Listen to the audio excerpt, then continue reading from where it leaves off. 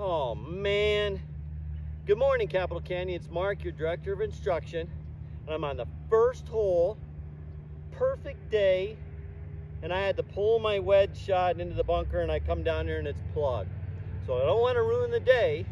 I just want to take my trusty Ping I-2, 60 degrees, my lob wedge, and get it out of here and on the green to make sure I'm putting.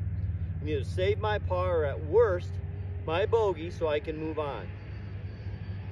How to do that, I'm going to close the club face a touch so that I use the leading edge to dig, and I'm going to pick the club up and chop down on the ball. It's called a pick and chop. So make sure you remember that. It's called a pick and chop.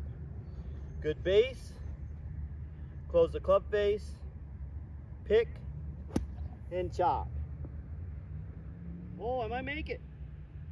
Oh! My day's off to a great start.